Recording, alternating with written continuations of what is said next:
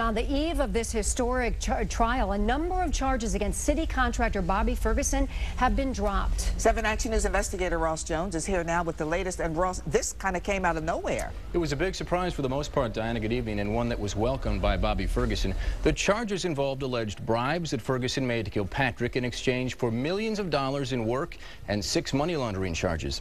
Ferguson's lawyer Mike Rattay said today that his client obtained all of his money legally and has always paid his taxes.